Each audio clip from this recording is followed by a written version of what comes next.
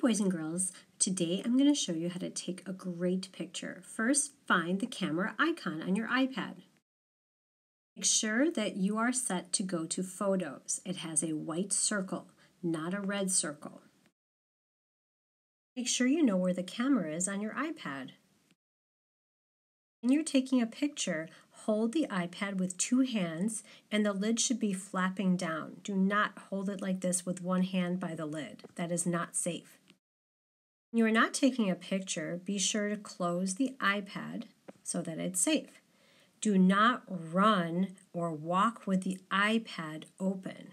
There are two tips in taking a great picture. The first tip is to get really close to whatever it is that you're trying to take a picture of.